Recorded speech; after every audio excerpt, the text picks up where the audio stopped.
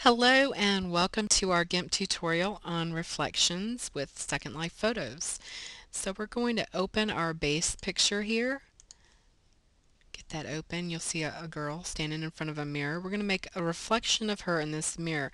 And to do this, we took one picture like this and then we rotated around and took one from the mirror's point of view. And now I'm going to open that as layers here. Get the mirrored image. Okay, it doesn't matter that it's a little bit bigger than what's going to fit in that mirror because we're going to resize it. But what we need to do first, since it's a mirror image, is we need to flip this. So we go over to our toolbox, click the flip tool, click back on the picture, and it flips it. Now we need to go to elliptical select. We're going to cut out a portion that's going to look like it's going to fit into the mirror here, this a nice round elliptical oval shape. Not worried about size right now. Let's just get a portion that looks like it's going to be the reflection in here. That looks good. So we need to select, invert, edit, and clear. And that takes away the background portion. Okay, what you might like to do here, what I like to do is I like to feather the edges some. So what I'm going to do now, since I have it already selected here, is I'm going to go to Select, Feather, about 15 pixels, click OK, and then Edit and Clear again. And there'll be a nice little kind of light feathered edge around. You can do a little bit more if you wish. Now I'm going to go to Select None, and we're going to set the opacity on this level, on this layer, to somewhere around 65–70% so that you can see through it for the next step. And that is the resize. So we're going to go over to our scale tool here, click on the picture, and start sizing it down. And you can kind of see through it there. If I lift it up, you'll see the edge of the mirror at the bottom, the top, and on the sides.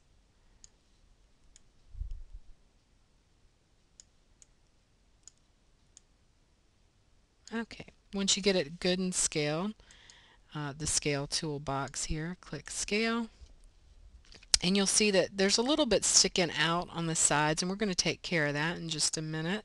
First though, we need to make a copy of the mirror, so we're going to just unclick the eyeball here, go click on the background layer, and get our scissor select tool. And if you watched my shadows tutorial, you know how to do this. We're just going to trace the silver portion of the mirror. Try to get it kind of a good general outline of it. You know, be a bit of a perfectionist on this because we want it to kind of fit exactly back in here when we're done. Just give me a minute to get all that.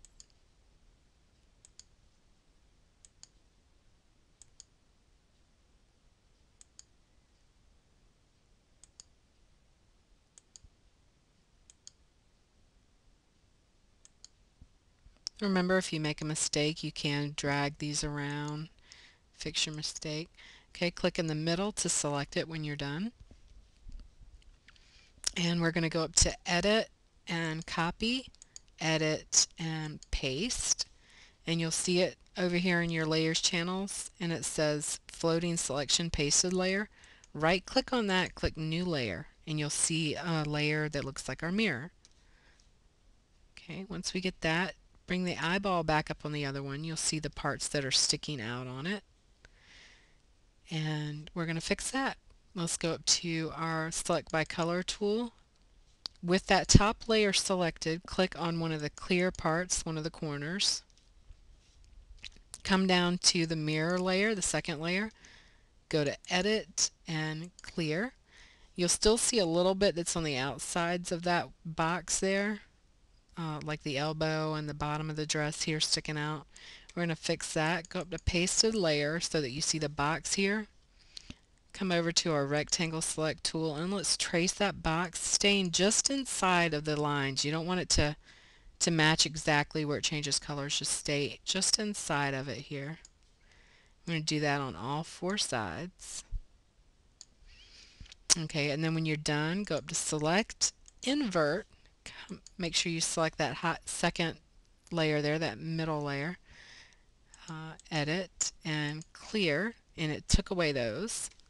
Now select none, and we're going to come up to our pasted layer, the mirror layer, and we're going to set the opacity down on that, whatever you feel is good for you, whatever your personal taste is for a mirror. I like mine between 30 and 35. And there you have it.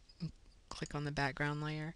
A nice mirrored reflection. And you can go back and actually feather out the edges on each of these layers, the pasted and the mirror layer, and that will take care of these little sides here where the mirror kind of overlaps that second layer a bit. And that's it. If you have any questions or you want to see anything in particular, just leave me a comment here. Subscribe for more tutorials. I should have another one up by the end of this week as well.